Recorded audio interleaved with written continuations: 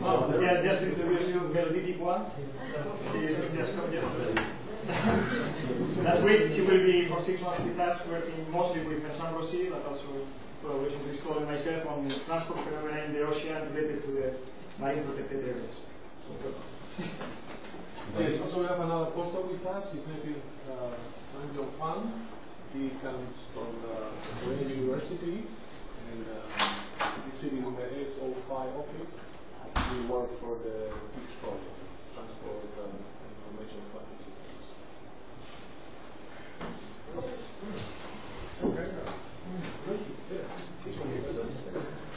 Okay.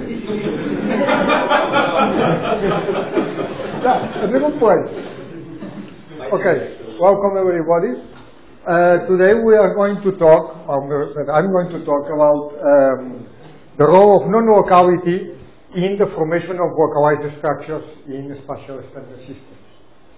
And this work has been done together with Manuel Matias, Damia Gomila here at IFISC, and also Wendell Jellens and Tom Dodison at the Applied Physics Research Group in the Bridge University.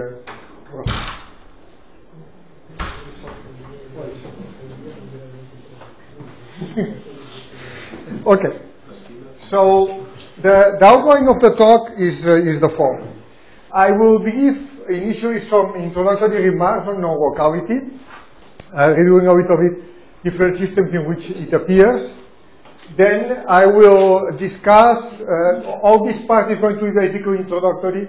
I will discuss a little bit on how fronts move, fronts connecting homogeneous states move in spatial extended systems, interaction of fronts, and then I will move on towards stability of homogeneous solutions in extended systems. And here I will introduce spatial dynamics, which some of you might not be familiar, and they will take advantage of spatial dynamics to determine the shape of the profiles, the profile of the fronts connecting different steady states, and finally I will use that to determine the effect of non-locality. Okay, so basically this is going to be a sort of introductory part. And all the results that I'm going to talk have been published in these two papers, which are part 1 and part 2 of a long work that appeared at the beginning of this year in Physical Review. And there is more content there that I can explain here in this talk, but I will try to basically summarize.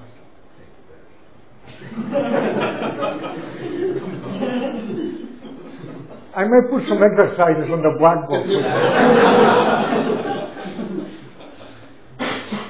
Okay, so this is not, by no means does not pretend to be exhaustive, but there is a lot of reference anyway.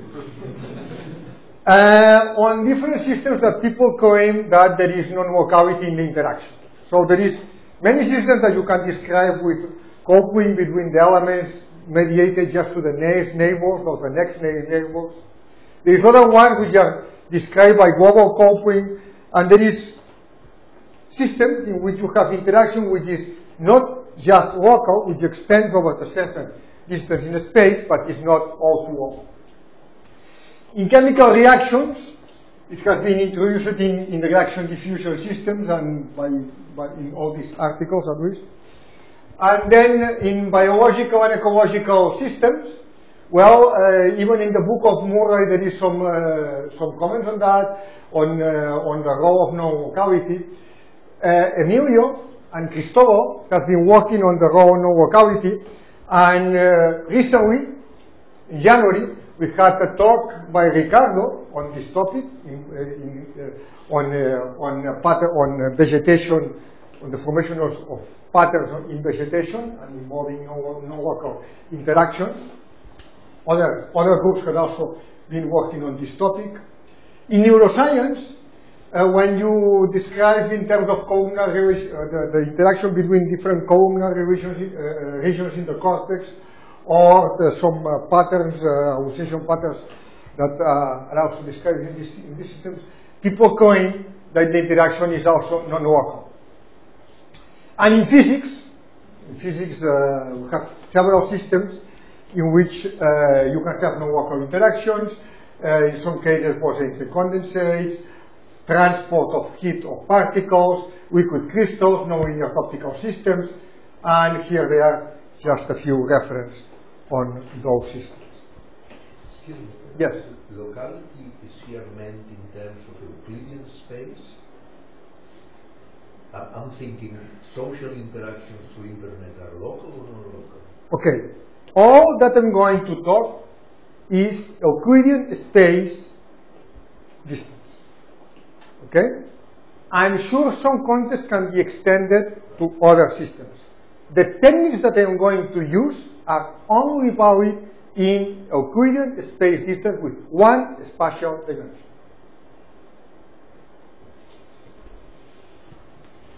Now, there are several mechanisms that can give rise to an effective non-local interaction. Or one of them is that indeed you have some sort of long-range interaction, like dipolar interactions in some systems, for instance. Another mechanism which arises in many systems is when you adiabatically eliminate one of the variables. For instance, in reaction diffusion systems, if you have a variable that just diffuses and decays, but acts as a mediator for the interaction of other variables, when you eliminate that variable, you might get a coupling which is non-local, because it's the spread of that variable that diffuses before decay. In nonlinear optical systems, for example, in quadratic media, you have first, second harmonic generation, you have a fundamental frequency and a second harmonic frequency propagating in a nonlinear crystal. You can eliminate adiabatically the second harmonic field, and then you get an effective equation for the fundamental harmonic, which is non-local. Which is basically that is like the fundamental crystal, which is non-local because it's the interaction with the second harmonic that has spread meanwhile, and of course it involves a larger volume in the space. Okay, those are different schemes that can appear. Others can also be present. For example, in vegetation, there are other arguments to have non-local interactions and so on. So, excuse me. Yes. So, the concept that they are talking here about non-locality is like non-Markovian, that depends on the variables that you use to describe the phenomenon, or is something intrinsic? It depends on the variables you use to describe the phenomenon. So you can make it local by extending the number of variables? I don't know if you can do it always. What I do know is that in many instances, if you eliminate variables, you get a non-local equation, which is because the variable that has been eliminated is spread in a space before interacting with the other things. Okay? I'm not sure the other way can be proving. Typically, you can make it local by extending the number of variables. In those cases, yes. The point is that you don't want to do it. You want to study this system. I mean, if not, you get a more involved system, a system with more variables or more complex. And in some cases, it might not be like that. For instance, if you have the system that Roberta was studying of liquid white bulb with a bunch of optical fibers, which you feed back and they are displaced in space, you couple this point with that other one, there is no way you can introduce a new variable that you eliminate the space there, because whatever is the output at a given point in space is fed to another one. That will give a non-local interaction intrinsic. So, I have to wait for that. So, let me continue. So, to focus the ideas, I'm going to consider only one dimension in space. So I'm going to consider a dynamical system that has one dimension in space, x, and it has one single real variable, okay? Which I will going to call it A. Furthermore, I'm going to require that it fulfills this form, where here they have several spatial derivatives, but all the spatial derivatives that they have here are of even order. So, basically, G is symmetric under the transformation x to minus x. Okay? As an example, the Ginzburg-Landauer equation, the real Ginzburg-Landauer equation. Another example will be the Swift-Hohenberg equation. Okay, all those systems fulfill this criteria, and many others. And this is the original system. And my interest will be what happens with this system when you add a non-local coupling term. How the dynamics is affected by this non-local coupling term. Okay, in particular, how the front shape is going to be. So let's go step by step. So the first thing is that we have this dynamical system, and one determines the steady states. Okay, the homogeneous steady states. This is easy. You set the spatial derivative, the temporal derivative equal to 0, and the spatial derivative also equal to 0, because I'm looking for homogeneous solutions, and you find the solution. In the case of the Ginzburg-Landau, for negative values of the parameter mu, you have one single steady state, which is AS equals 0, which is stable, and if mu is positive, you have three steady states, AS equals 0, which is unstable, and AS equals plus minus the square root of mu, which are both stable. And for those that follow the course on dynamical systems, from here to here you have a P4 bifurcation. Now,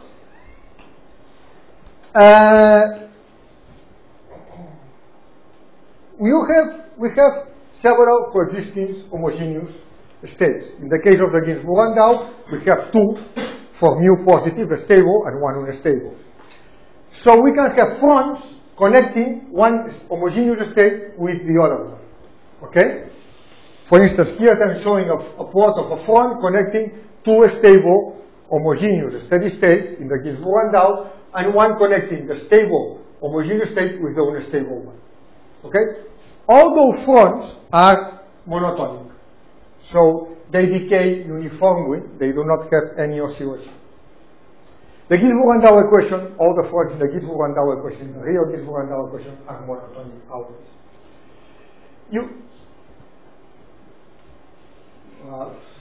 I'm sorry, I don't know what happens here.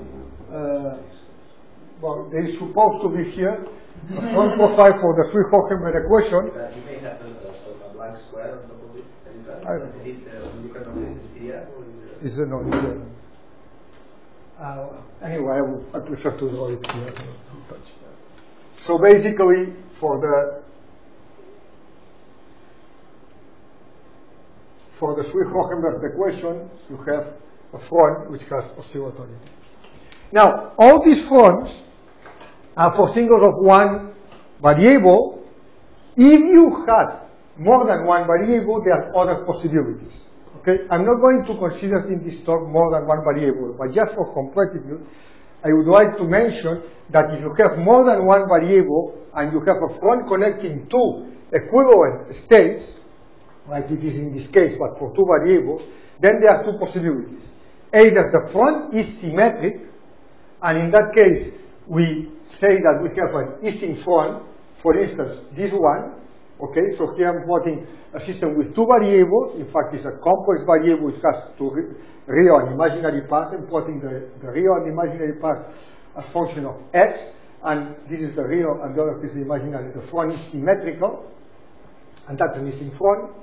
But in those systems, you can also have a block front which is non-symmetrical, like this one, connecting the two exponential homogeneous states.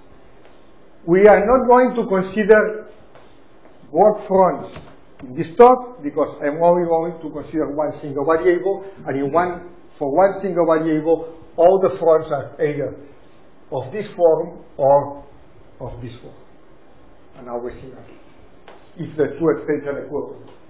You can also have fronts connecting non-equivalent states, okay, like this one and others that I'm going to study now here. So what happens if you let the time evolve? If you have a front connecting two non-equivalent states and you let the time evolve, the more stable state invades the other one. So you have a front connecting a stable state and an unstable one, the front will move so that the stable state invades the unstable one. And if you have a stable state and a metastable one, and this for instance is unstable, so this is more stable than this, then this front moves in this direction. Okay? Just a technical note. For those who know, just consider this note. For those that don't understand what I'm saying, just forget it. If the system is variational, you can determine which is the relative stability of the two states. Of course, and then it's easy. And in fact, for one-dimensional systems, you can always, in many instances, you can do that. Here, this system is obtained with a potential that is non-symmetric, and this is more stable than this one. Okay? Okay, forget that finish the node. Now, if you have two equivalent homogeneous steady states, but in the case of the Ginsburg and Dow equation, then the fronts do not move. Okay? For one variable. If you had more than one variable and you had those both fronts which were asymmetric, those fronts have chirality, and the chirality makes the front move even if the front connects to two equivalent states. Okay? And the direction of the movement depends on the chirality. So the one that has a given chirality moves to one direction and the other one moves to the other. But I'm not going to consider, again, this first here. This is just for completitude in the overall picture. Okay? So, for a reference, you can see, for instance, the article, original article of Yves Pommeau, or you can see the book by Daniel.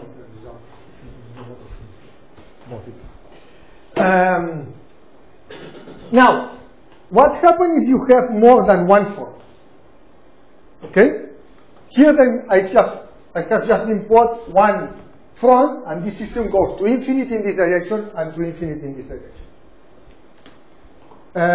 Infinity does not exist in the practice, neither in the lab, neither in the computers. So if you have a finite system, and you have, for instance, periodic boundary conditions, you end up having usually a situation where you have a given state here, and maybe on the top part, the other value, and now you have two fronts, sort of kink and anti-kink, connecting this state with this other one, and this with this. Okay? And this state and this other one might be equivalent, but now the separation between the fronts in this direction or in this other direction is not equivalent. So in this case, what happens is that the fronts interact. And they interact very weakly. The strength of interaction decays exponentially with the distance, but nevertheless they do interact. If the fronts are monotonic, the interaction is positive, the two fronts approach each other and they finally annihilate. So this is the initial time, they approach, they touch, and finally they will become smaller, and finally will disappear, and you get one single homogeneous state. This regime is also constant in the case you have a given structure or whatever, or more. Finally, you get one single homogeneous state. Now, if the fronts have oscillatory tails, you understand what's happening here with the figures. Well, if the fronts have oscillatory tails, then the dependence with the distance has this form. There is an exponential decay, and then there is an oscillatory term here. Okay? And that means that when this term vanishes, the attracting force is zero, and the fronts walk. And the fronts can walk at many positions because this can vanish at many multiples of the wavelength, which is basically the inverse of B. Okay? So basically the fronts can walk at different distances, and all that give localized structures. And those structures do not move. They are localized because they have a given size, could be small or big, in principle could be anyone, and they remain like that, and they do not move. There is also the possibility that there are several of these fronts, if you have a system with many of them, that walk And you can have any arbitrary configuration, and this gives rise to the concept of a spatial chaos, which was introduced by Pere Colet in these physical review letters, and this should be a longer picture, but you get the idea here. So there are several fronts connecting the two states, and they work together with oscillations of the tails. And you can have any arbitrary structure with ups and downs in an arbitrary way. Okay? Again, the objective of this talk at the end will be the study of the influence of the non-local terms in the shape of the fronts. So, how a front that is monotonic and then non-localized structures can exist can be transformed into a front that has oscillatory tails, and therefore I can have localized structures thanks to the non-locality. Okay? And a disclaimer. There are other ways in which localized structures can appear. This is just one of them. One way is the one that I'm saying, fronts connecting two homogeneous states that have oscillatory tails. But localized structures can also appear when you have a pattern that is subcritical and coexists with an homogeneous state. And can also appear because of nonlinear effect of curvature in two dimensions. Okay? And I'm not going to discuss all that, just to say that I'm going to consider these effects, the localized structure arising from front profile. Okay, so now let's go to the system that I'm going to consider. Again, my dynamical system in one dimension, which even orders the spatial derivative. And I add a non-local term. The non-local term, to be more specific, I'm going to add, it has this form. It has a kernel, which a given size, sigma is going to be a parameter that determines the typical size of the kernel. Okay, and it couples basically all the values of the field at different locations. And I add this term here with M0 is the average of the kernel, because in this way, I'm subtracting all the local contributions of the non-local kernel. Okay? So, this part has no local contribution. This means that the steady states of the original system are the same steady states of the new system. I am not touching them. I'm just introducing pure non-locality. Okay? And I take an arbitrary parameter S, which is going to be the strength of this non-local term. Okay? To control the overall strength. Now, this is the Gisborne-Landau equation I have before in green, and the non-local terms in red. And in principle, this kernel could be arbitrary. Later on, I'm going to consider two particular kernels. Okay?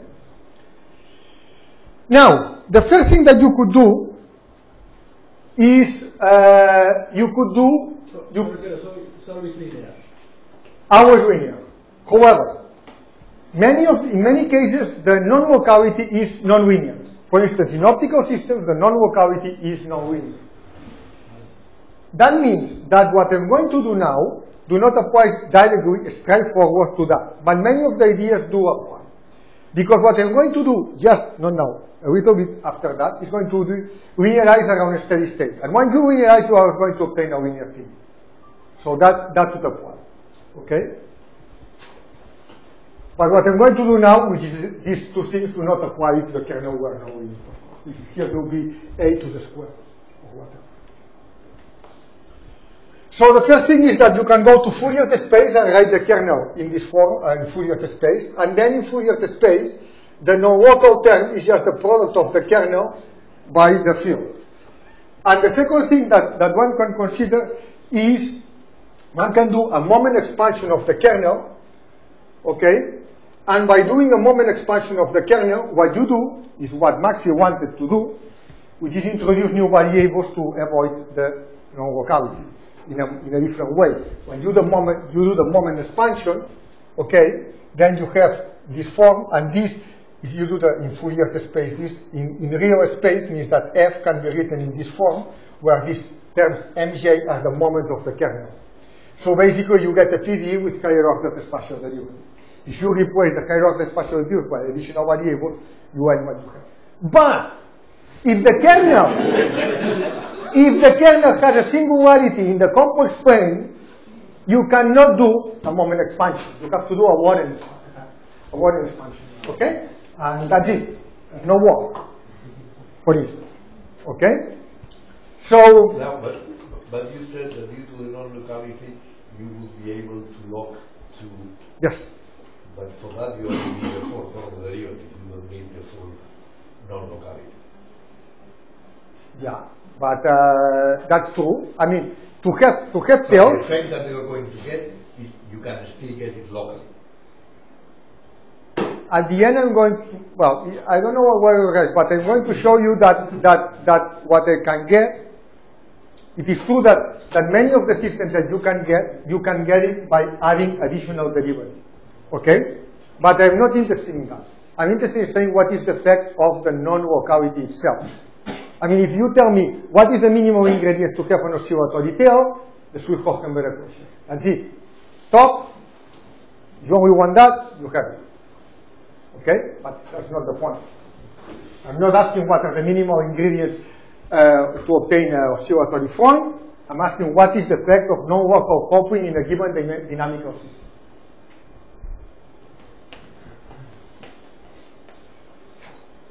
So, now let's consider the following. We have an homogeneous steady state, and I'm going to do a linear testability analysis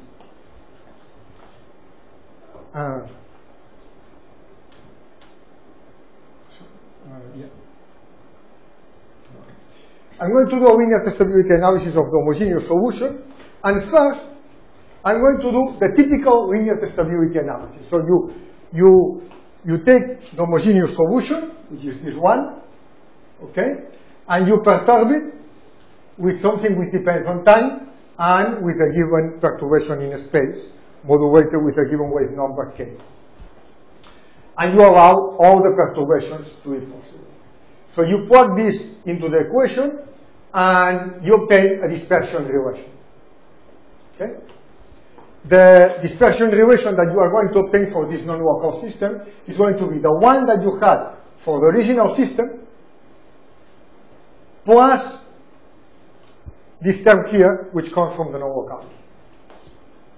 Now, for the Gizmo Landau, for instance, the dispersion relation is a parabola in K, and then you have the term coming from the non-locality. And I have written here this mu prime, which is mu minus 3 AES to the square, which is a short notation, a compact notation, so that this basically is valid for any steady state. This analysis is going to be valid for the zero steady state or for the non-zero steady state. It's just what matters is the value of mu prime. Later on, most of the results, of course, I'm going to consider are the ones for the non-zero steady states, because are the ones where there is fronts connecting two of them, and both of them are stable. In principle, tails could also exist in the zero steady state for some parameter regions when you apply the kernel. Now,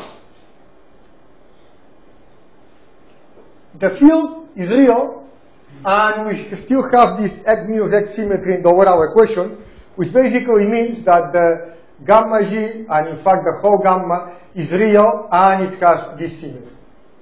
Okay? So gamma of k is equal to gamma of minus k, and in fact the same applies to this, and so basically the overall gamma has this symmetry. So I can write the dispersion relation in terms of u. U is a very helpful variable, which is basically k squared. And in terms of u, this would be the case of the dispersion relation of the Gizmo Landau. Now, the homogeneous steady state becomes unstable if, for any value of k, the dispersion relation is positive. Okay? Because that means that perturbation at that wave number will grow. And therefore, the unstable steady state is going to be unstable to perturbation of that wave number.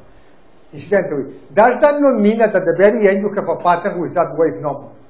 The pattern that will initially grow is that with that wave number. What will happen at the very end depends on the dynamics. Okay? So, for instance, with a given k, the path will go at that k, but then other things can happen. Depends on the anyway. So, the necessary conditions for the instability is that basically gamma k, here there should be a prime, I apologize, gamma k hasn't over 0, meaning that the derivative of gamma k is 0 and gamma k is 0. Okay? That is a maximum of gamma k crossing 0. So, this is necessary because the derivative of gamma equal to 0 is an extreme of gamma, not a maximum. Okay? For instability, it has to be a maximum. And not only a maximum, it has to be the global maximum to signal instability. If not, the homogeneous state is already in a stable default. So, but this is the condition for an extrema of the dispersion relation 2 cross 0. Turns out to be the maxima is the instability. This extreme of gamma k of k crossing 0 could happen for k. This is gamma of k. This could happen for k equals 0. Then what you have is an homogeneous instability because the perturbations that grow become unstable are the ones that k equals 0. This typically will lead to another homogeneous state. And it could also happen for k different from 0. And then you have a tuning or modulational instability. And due to the symmetry, it occurs at two pairs of k, plus k and minus k, because the dispersion relation is symmetric k minus k. It is very useful to look at this in terms of u. Gamma prime of k is basically 2k gamma prime of u, and what this means is that the homogeneous instabilities, the ones at k equals 0, are not double zeros of gamma prime of u, of gamma of u. While the modulational instabilities, the ones that take place at k different from 0, are those that satisfy that gamma of u and gamma prime of u is 0. So if you look at gamma of u, you directly get the double zeros of that, the places where the gamma of u and gamma prime of u vanishes, signals explicitly a modulational instability. And disregard the homogeneous instabilities. Okay? So if you want to separate modulation instabilities from homogeneous instabilities, just look at this. For the Ginzburg-Landau, for mu negative, the only solution is AS equals 0. AS, as you keep increasing mu, gets an homogeneous instability at mu equals 0, and then the two new states appear. The two new states that plus minus square root of mu are never too unstable. It's pretty boring. Okay, no modulation instability is possible. Now, let me introduce the concept of spatial dynamics. I'm going to analyze what is the stationary profile of this system. And to do that, I put the temporal derivative equal to 0, and I keep all the spatial derivatives. So I get a dynamical system of this form. This is a particular dynamical system. It is not the typical dynamical system in which one has time and a variable that depends on time. Here you have space and a variable that depends on space.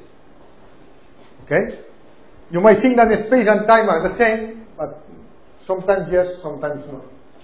Okay? So it has some peculiarities.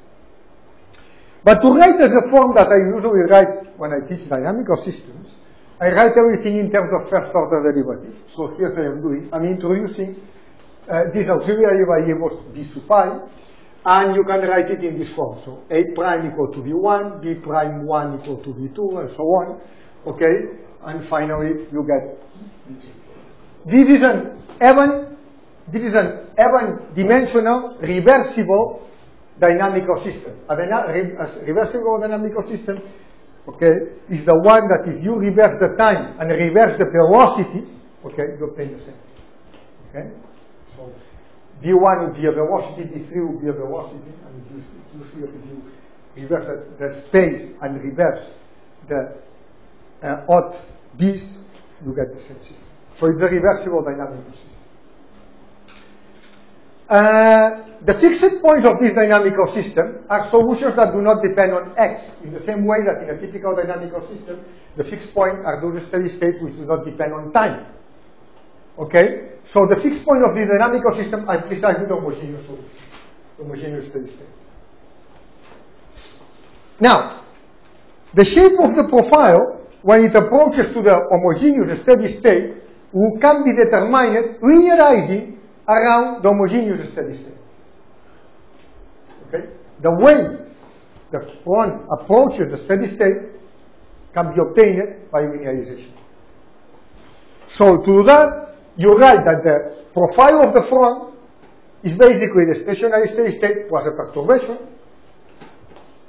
and you work this into the dynamical system and linearize. And it's very similar to the temporal stability analysis, but if you look at what I have done for temporal stability analysis, here I have e to the ikx, and here I have e to the lambda x. So I'm going to obtain exactly the same, but where there was k, I have to put minus I lambda, okay, with lambda complex. So I replace k real for I lambda, lambda being complex. Okay? So I get the dispersion relation, which is the same than the temporal stability analysis, and from that dispersion relation, I can get spatial eigenvalues, which is when the dispersion relation is equal to 0. The dispersion relation is exactly the same that for the temporal stability analysis, but with an argument minus I lambda. It's the same equivalent to k. If you like, again, you can introduce u, which was the square of k, okay, so it's minus lambda squared, and look at the zeros of the dispersion relation in terms of u. Now,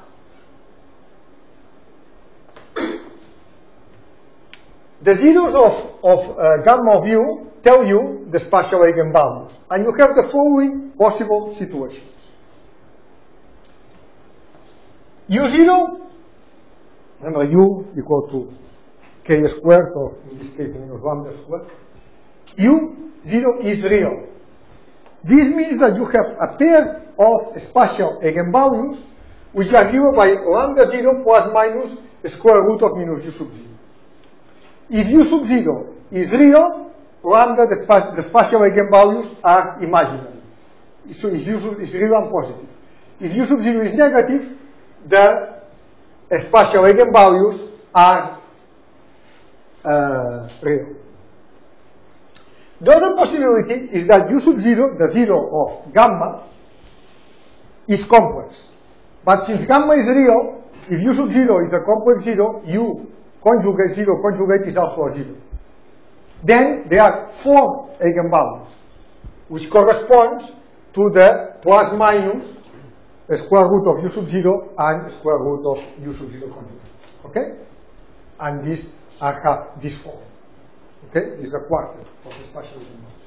So, to summarize, when you do this spatial stability analysis in the spatial dynamics in the system, when you approach the homogeneous state, the fronts that approach, the eigenvalues, the profile that they have here,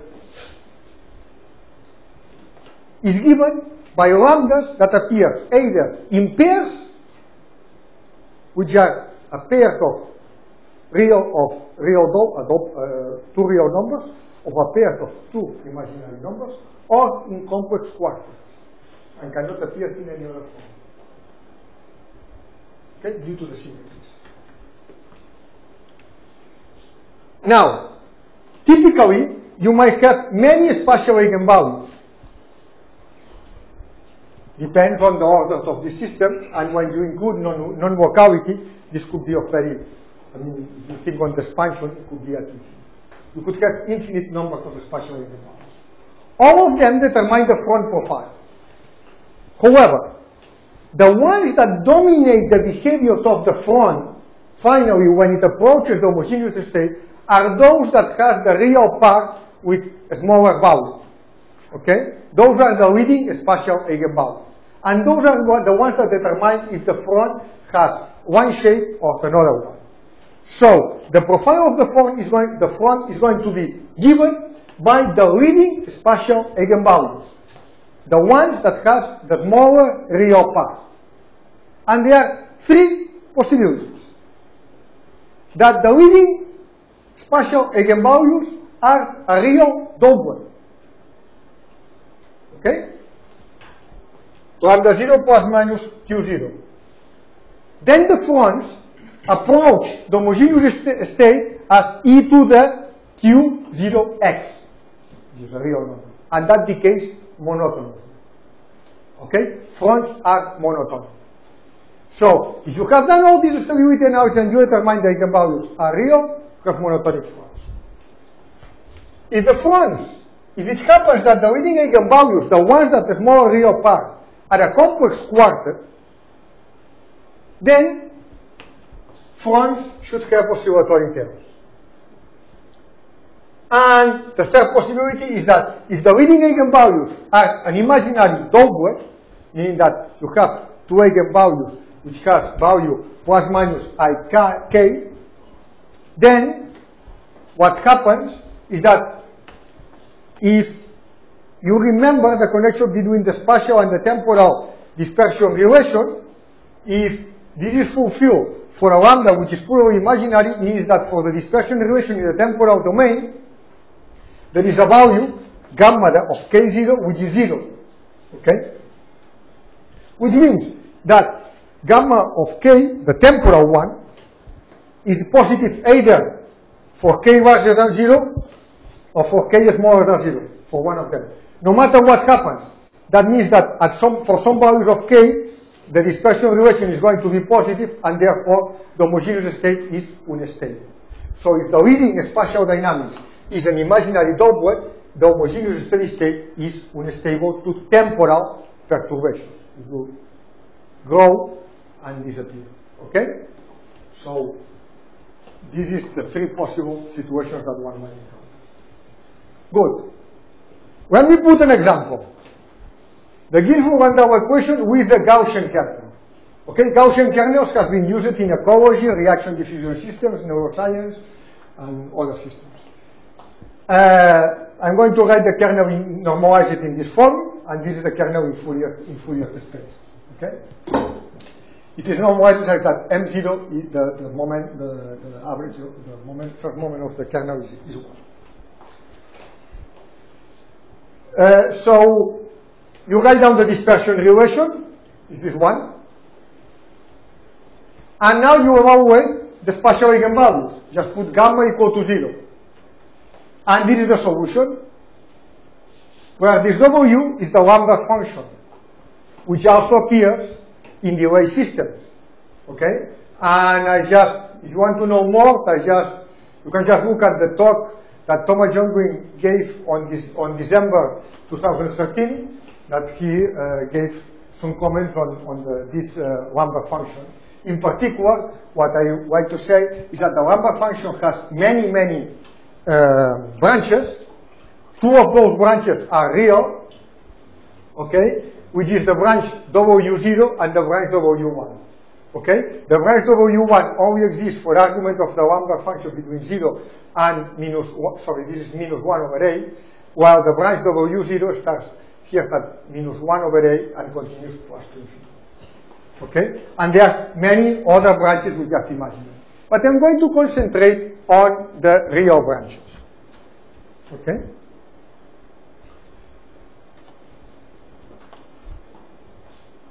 Now, this is the location of the leading spatial eigenvalues in parameter space.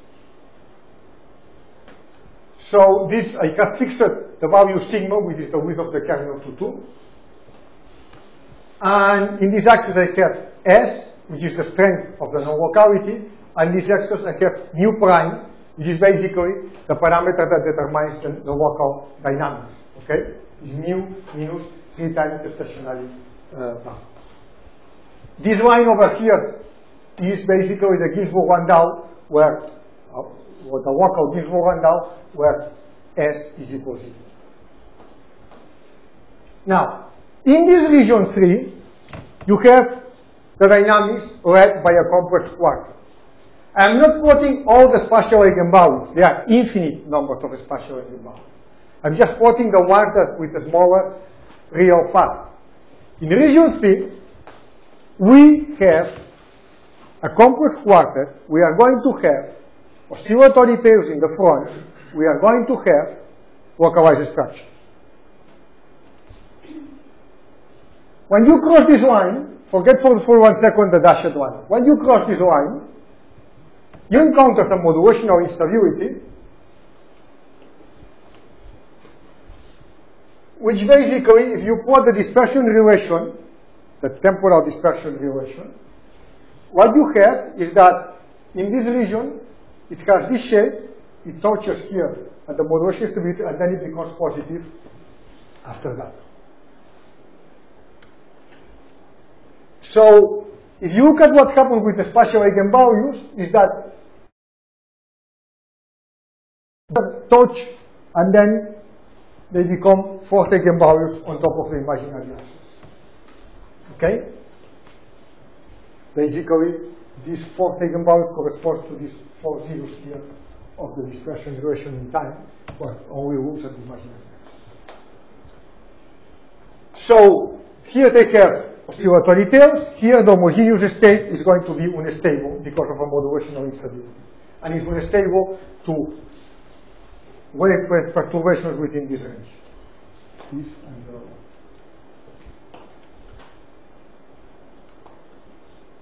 Now, if you go from 7 to 3, from region 7 to region 3, and the numbers could become clear. Oh, I don't know if we'll have time, but the numbers are because of a reason, is 7 because of a reason, but that's I may not get there, but anyway.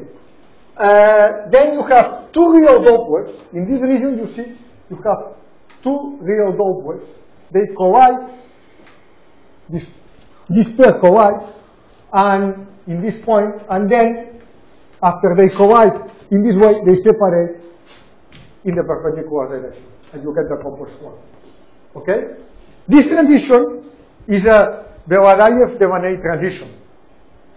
Belayaev-Devaney transition, sorry. And the Belayaev-Devaney transition is not a bifurcation because there is no eigenvalue that crosses the imaginary axis. It's not a real instability. It's not a real transition, a bifurcation. But nevertheless, it is important because in here, the dynamics is dominated by a real Doppler, and in here by a complex quartet. So when crossing the BD line, which is not a bifurcation, but is a transition, fronts go from being monotonic to being oscillatory. Okay? Now, I would like to say one thing. Go back. If you look at gamma tilde of U, the gamma written in terms of U, remember U equal to K squared, which is minus lambda squared, okay? The modulational instability, I told you, is a double zero of the gamma of U, okay? 2 zeros of gamma U collide as a modulation instability. The Belayaev-Devaney transition is also 2 zeros of gamma U colliding, exactly the same. The only difference is that in the modulation instability, where they collide is for a positive, they collide on the real axis for a positive value of U. And here they collide for a negative value of U. So basically, what I'm saying is that the modulation instability and the Belayaev transition are exactly the same, are basically correspond to 2 parts of the same manifold, correspond to the 2 parts of the manifold in which gamma of U has a double zero. That's why this line is smooth. And it has to be that way. There is a point in here. So basically, what you have is you have a double zero of gamma of U here. a real double zero of gamma of u here, and a real double zero of gamma of u here. This one happens for value of u positive, the other for values of u negative, and in here, in this point qz, you have a double zero of gamma of u at u equals 0. And there, the modulation stability becomes a Vevaillac of the value. And this point, the quadruple zero, the point here in the middle, is called quadruple zero because in the dispersion relation written in terms of k is the quadruple zero of that. And it has been studied. You can just look at this book, this article by Demanet or by Demanet introduced the transition by Chamnis, who studied in detail in this physically this point. Also, the book by Mariana Aragus and Jos, this is written here, has a good description of this point from a mathematical point of view. Okay, so this is all organized by this QZ point. This QZ point has also other lines coming out of this, and for instance, the transition from 7 to 1, here, you have one of these doublettes here, the real doublet, collides with the origin, and then it becomes an imaginary doublet. This is called an homogeneous. This is an homogeneous instability, but technically it's a Hamiltonian pitchfork or a reversible Taccam-Bolzano or an O2 plus bifurcation. Those are the names. But anyway, those are technical names. Basically, what happens is the dispersion relation crosses at the origin. Okay? The transition from 2 to 1 is also a similar one than here, but what happens here is that again we have two eigenvalues, imaginary doublet, colliding at 0 and then leading to real eigenvalues. It's very similar. It's called Hamiltonian pitchfork half or reversible Taccam-Bolzano half or O2 of I omega. And in this one here, the homogeneous state here is stable and becomes unstable here. In here, the homogeneous state is already unstable.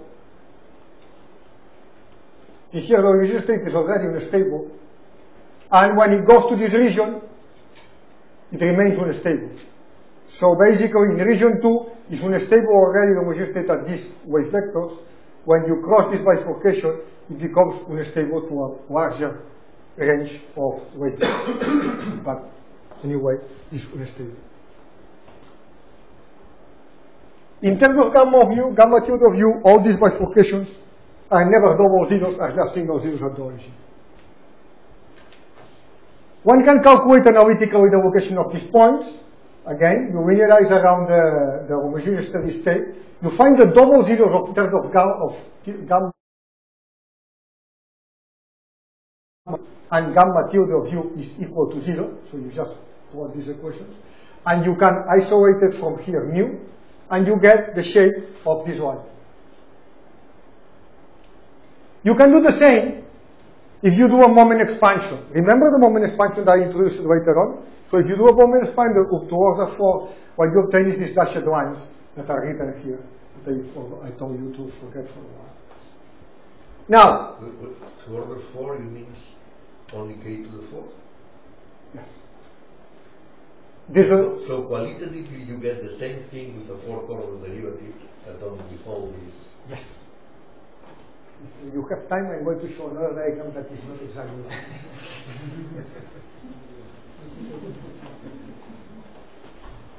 Now, and then when you have evaluated this, you can evaluate the location of the quadruple zero, which is basically look in here where u sub z is 0. So in this point where u sub z is 0, you have to solve this, or you can look directly here. So just plot u sub z equals 0 here and solve these two equations, which is a double zero for u equals 0, and you get immediately that the quadruple zero must be located at mu equals 0, and h must be minus 2 times sigma squared. Okay? So this will give you where you have to look in phase space, in parameter space, sorry, for the existence of localized structures or not. This is, for instance, this is another view of the same diagram. This is plot for different values of mu, S versus sigma. Here's a mu equals 0, this is the QZ. So from here it unfolds the Yakovlev and a modulation of instability lines as you decrease mu prime, which is this. And in this region 3 is where you can have localized structures. Those are all the eigenvalues, and you have that there are many of them, and here there is a real Colet, this pointer, these ones here, so in here you have a real Colet always. In here, when you go this, you have from a real Colet, now you have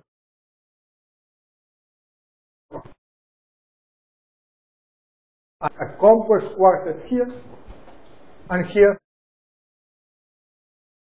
like doublets. So here, the measure state is unstable.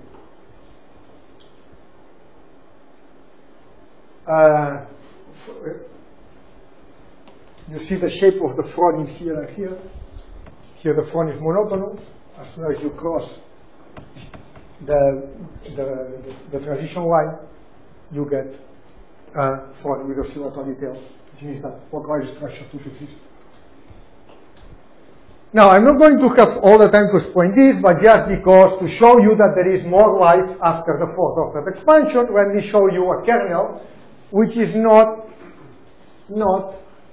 definite positive. A kernel with positive and negative parts. Okay? Which is the Mexican-hat kernel. So, kernels with attractive and repulsive parts were introduced in neuroscience. Okay? And here I brought some references, and have been also used in reaction diffusion and in optical systems. Okay? This paper, by the way, is by the group of Luster.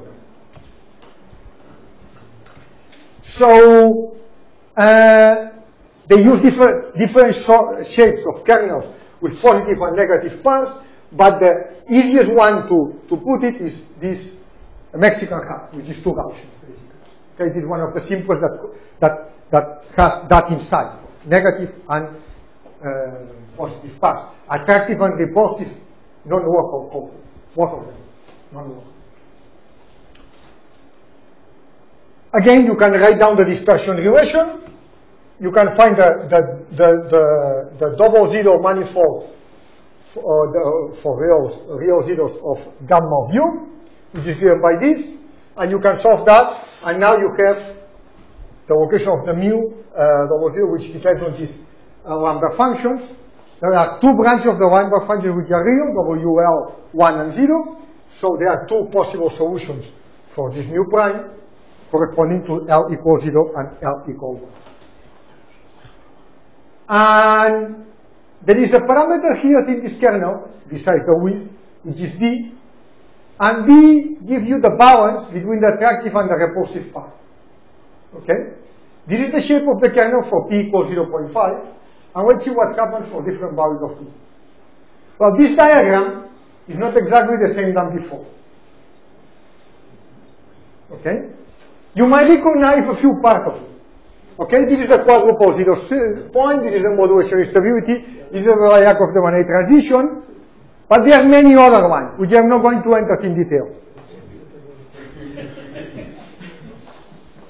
Okay? But what I'm going to emphasize is the following. Remember that before, the region 3, where the one determining the localized structure, was determined by this line and this line, and those lines continued forever. Now this line ends at something which is a cusp. And another line starts there. And is continued by this strange line here, which I call XR. This XR is not a bifurcation, it's neither a transition. It's not signaled by the cohesion of any eigenvalues. It's a crossover. Basically, what happens is that in region 3, the leading eigenvalues are a complex quartet, and then they might be a real doublet farther away. When you approach this line, the real doublet approaches the origin. And when you cross this line, the real doublet is closer to the origin than the complex quartet. Here, dynamics is dominated by the complex quartet, so you have oscillatory tails. Here it is dominated by the real doublet, so you have monotonic fronts. So you go from one to the other through this. This does not unfold from the QZ point. It unfolds for a new point, which is this particular cast, which is not a typical cast because a cast usually is involved at a third order dispersion. This is a sixth order dispersion to account for that. Okay? Because it's a reversible cast. There is also another point, this 3Z, which I'm not going to discuss. And what I'm going to say is that look at what happens. That remember that for the Gaussian kernel, I had to have S negative to have localized structures, because basically the non-local term compensates the local one. Here I can have another region dominated by a complex quartet for positive S, which arises in this. If you change a little bit B, this B is 0.1, and you go to B 0.2, the profile changes. This point moves towards here, and it collides with the QZ. And this is a new point called, we call 6/0, okay, is the one that unfolds everything, including the quadruple zero, the cusp, and all that. Okay? So the x2 is located at this parameter region, and here the region 3 is delimited by a modulational instability and the crossover. And if you keep changing the parameters, okay, now the QZ is another sort of QZ, which I'm not going to enter details. This is a QZ different from the one. But nevertheless, there is a region 3 for positive S, and region 3 does not originate in this QZ, because this is a sort of the QZ with the reverse sign. It cannot originate region 3. The region 3, it is in between a crossover and a modulation instability which arises from a new point, which is this 3DZ. And there's also region 3 here. Okay, this is not, by no means, in a quadratic expansion or four-quarter expansion of the kernel. And you can continue further parameters, and you have now a QZ that appears at the other side, and now you have a region 3 here for positive S, which is similar to the one that you had before at that side of S. So now it's for positive S. So I'm not going to discuss in detail all that. I'm going just to give some concluding remarks. And basically that the spatial dynamics allows us to determine the regions in parameter space where fronts have oscillatory tails, and so where localized structures can exist. And oscillatory tails are associated to a spatial dynamics being led by a complex quartet. Okay? Or something that I have not discussed in detail. If the real pair is complex, is close to a complex quartet, the interaction of both can also be oscillatory tails. But now there are three transitions that bring into the region where one has a complex quartet within the dynamics. One is the modulational instability. The other one is the Yakov-Devaney transition, and the final one is a crossover. So the values do not collide, they just move in space. The overall scenario is organized by a codimension 3 point, which is x2.0 of the dispersion relation. And open questions are, well, this is for a single variable, and now this is for more than one variable, is to be done. Kernels with multiple attractive and repulsive regions. One might need more things to analyze that case. And what is completely open is thrown into the spatial dynamics cannot be applied dynamically. So that's completely a different way. Okay, that's it. Thank you.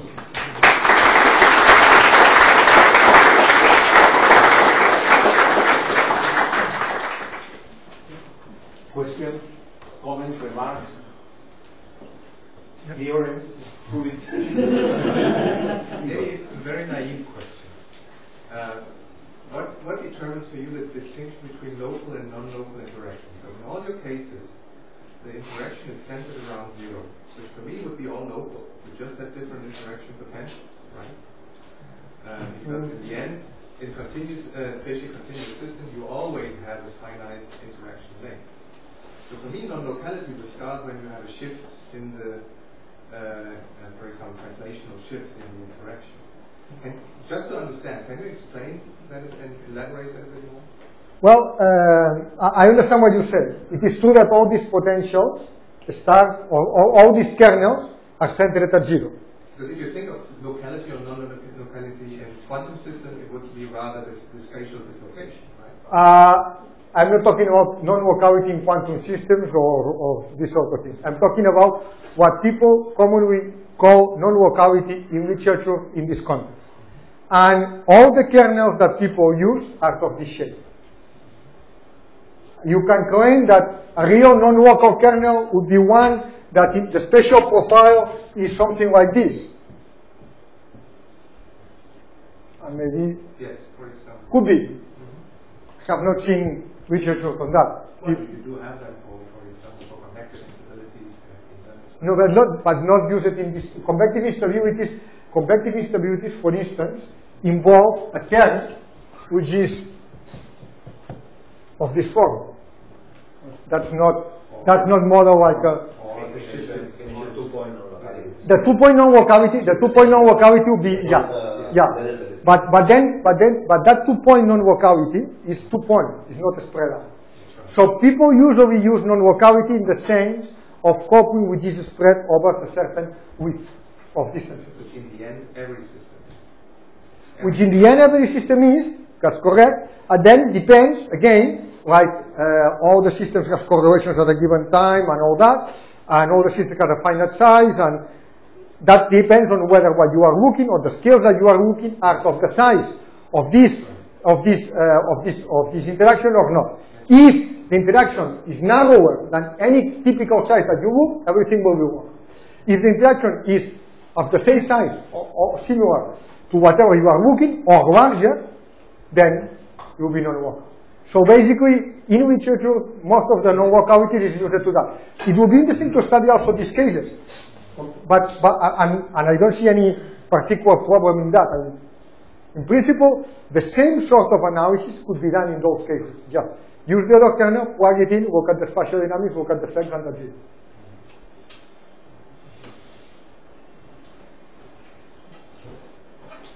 Well, yes, I think I misunderstood something because what? No, they really mean something. No, if you have from connecting a stable and unstable solution, that means that at the beginning you might have, let's say. No. If you have a phone connecting a stable and unstable solution, the stable will take over the unstable one, and that's it. That's right. If you do it that numerically, you put half of the variables in one. What makes? But the two solutions exist. So how do you destabilize that?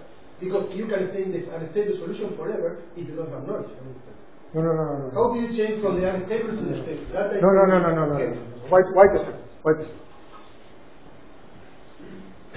This is x. This is a. This is 0, and this is the stationary square root of 0. You have a form like this in the Ginsburg one now. This solution is stable. No, it's unstable. Yeah. This solution is stable. Now, you say, but this solution is a solution of the system. Yes. If it is infinite.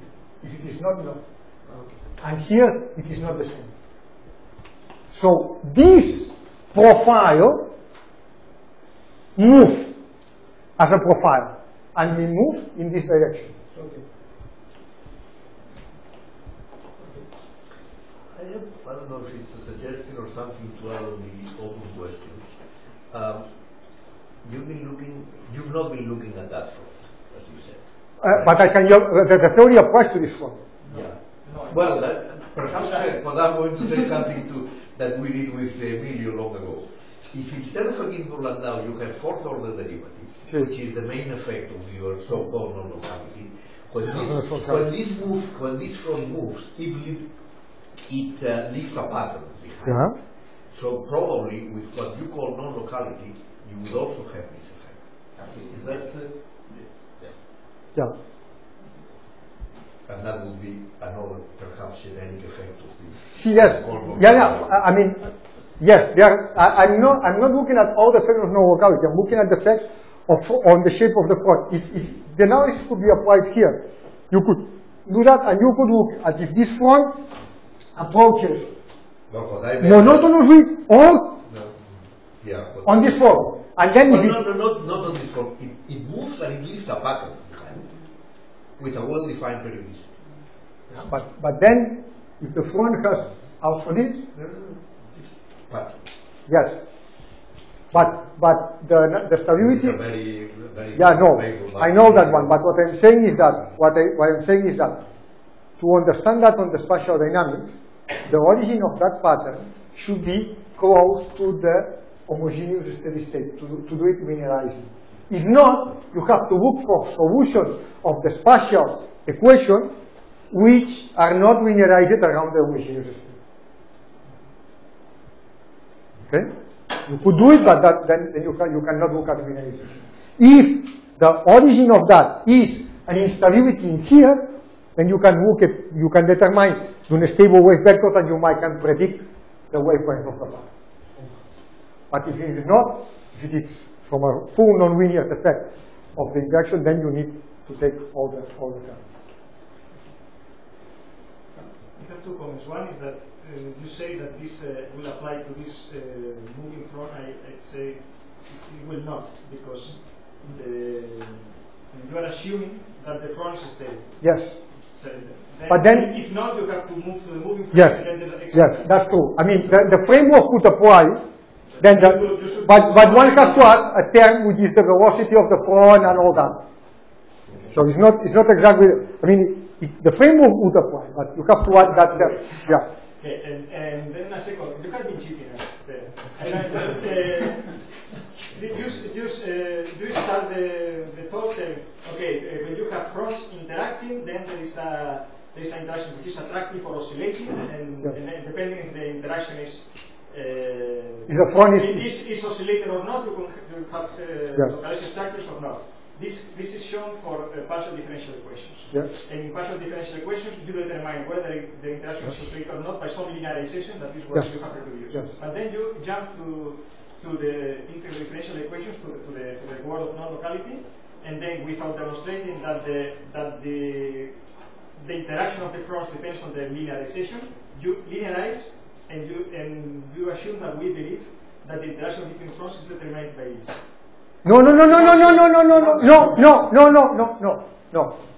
do not claim, I have not shown the form of the interaction of the front.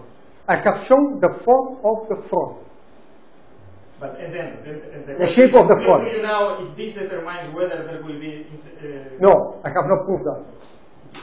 And in one sense, there is indications in one sense, in the sense that all the predictions that we do with analytic calculation of all these lines, you go in the computer, you put in the numerical simulation with everything, and works. Okay, so it could be interesting. Other than that, demonstrate that the interaction depends on this linearization. No. The interaction does not depend on the linearization. The linearization predicts if the front is going to be oscillatory or not. And then that is oscillatory or not is what determines. Now, the fact that it is oscillatory or not is what determines the interaction. Is something that cannot be done. This is something that cannot be done on this framework. What I'm predicting is what you could expect. Okay, it's typically what you could expect. But this is something different. Camilla wants to add something. I have two things. We have a paper on that. But we don't demonstrate the mathematical identity. We find it, but we don't demonstrate. Yeah, we find numerical evidence. Numerical evidence is not demonstration. That is false. And then we had numerical evidence. Yeah. We had a replay by another group saying that was not true. That in case of non-locality, you can have other type of interactions and so on. It's a simple question. You can have a tough problem on that area. So the full proof that that is in the way is not, but it works. There is a paper claiming that if the kernel does not decay exponentially, the scale is lower than exponentially, the interaction changes and it has another shape. But well, yeah, it's not. But that's a claim. Maybe I have to proof. No, well, they say it's proof, but yeah. Do you believe the proof? And then I have another comment on what Max is coming on the time about the non-locality or expansion. Because Pere is also cheating here. So. For the exponential, you can truncate at fourth order, and you say it happens. Then they say, okay, but then when you get the Mexican-hat, you cannot get that at fourth order, but you can have it at eighth order. Sixth order. Sixth order. So you truncate at sixth order, you get all which is in the Mexican-hat. But this is not the business of the fractional derivative. No. Well,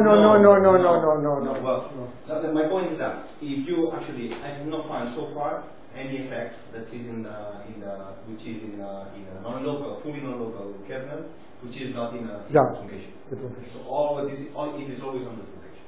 Yeah. Nevertheless, we got a comment from Pere from the ecological side, saying that he understands the non-local kernel, but that which is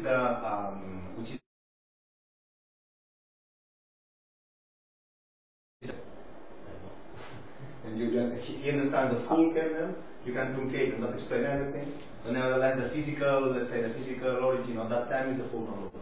Let me say one thing. Let me say one thing. It is true that this point, for instance, will fall from a truncation to 6 orders. Exactly. So but if you do that, you don't get this. Yeah, it's probably 8. Oh yeah, no. This is what I'm going to get. So you think that's fully non-local? No, you are not going to write an equation which has a given, because here, it turns out that the place you have to truncate depends on the sign of S. Yeah, well, you're doing that wrong. So there is no truncation which is valid both for positive and negative S. Okay. You don't have. You can reproduce parts of it, okay? You can reproduce this part, that other part, truncating here, there, and so on. Not the full scenario. No. So the full scenario will be a property of the full non-local model. Okay, there you go. You were super Gaussian, you were also to go to 12 or 16 for the same oscillation.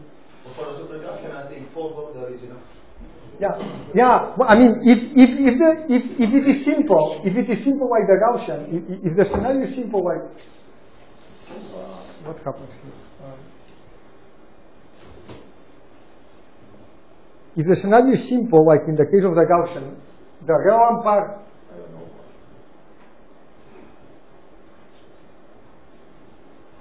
If the scenario is simple, like in here, and nothing happened here, okay, then you can do something here, truncate here, and since there is nothing here to be described, it's okay. But if the scenario is much richer, involving positive and negative no localities, then you either have the full system of that the truncation for large k will go as a k to the maximum power. Okay? So with a coefficient. So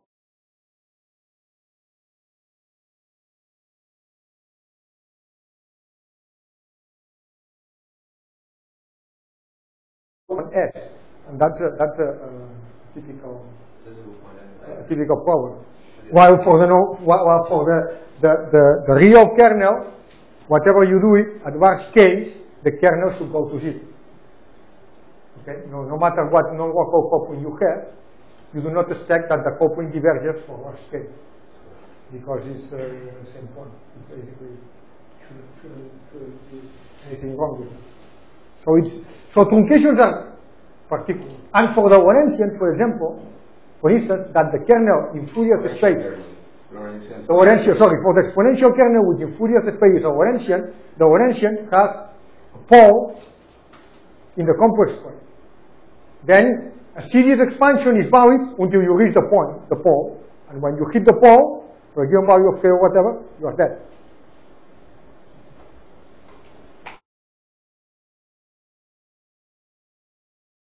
You mentioned it.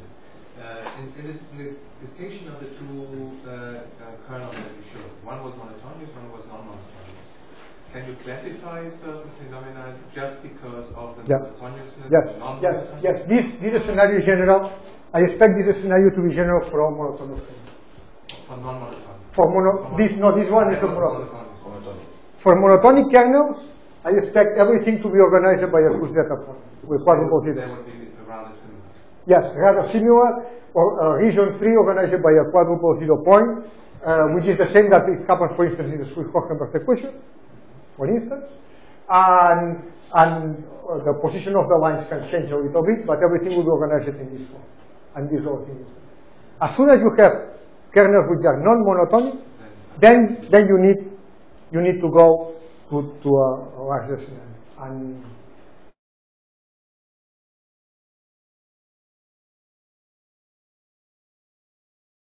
that is part, and if you have many of them, then you might need more things, but that's more complex. Okay, I think it's already a long discussion.